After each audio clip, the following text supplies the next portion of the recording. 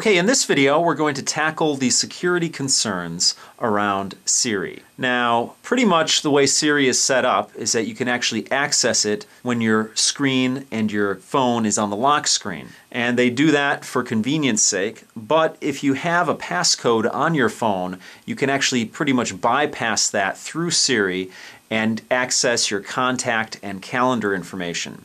So this video is just pretty much to educate you, if you have an iPhone 4S, how to avoid that on your phone if it's a problem for you.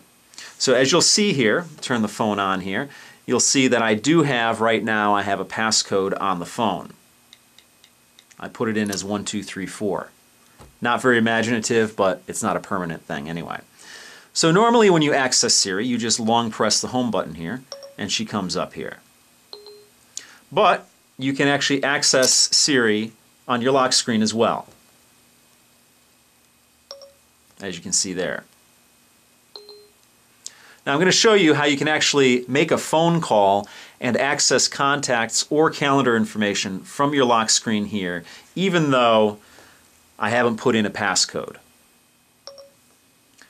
Call Tech Harvest. Calling Tech Harvest, mobile.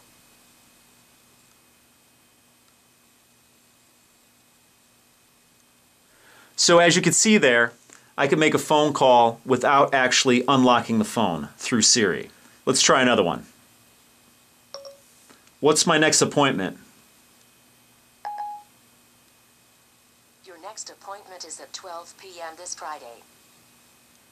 So there you go. So if this is a concern to you, what you need to do is go into the settings and disallow Siri from accessing from the home screen here. Let's go into the settings here.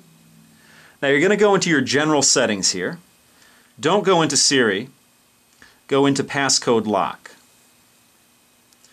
Now of course I have to enter in my passcode here to access that information. And as you'll see down here, there's a selection here that says Siri. Allow access to Siri when locked with a passcode. So what we want to do, that's defaulted to on here. What you want to do is turn it off. Okay? And then pretty much you're done here. So let's just get out of here. And let's go back to the lock screen. Now let's see if we can access Siri now. I'm long pressing, but nothing's happening. So you actually have to get into the phone to access Siri.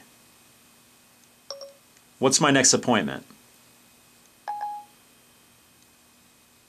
Your next appointment is at 12 p.m. this Friday.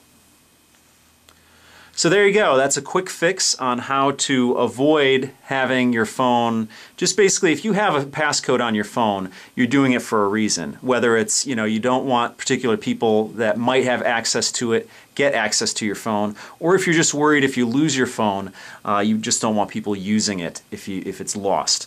So this is a good way to avoid having your personal information pretty much open to the world. Anybody who has access to your phone would have access to it.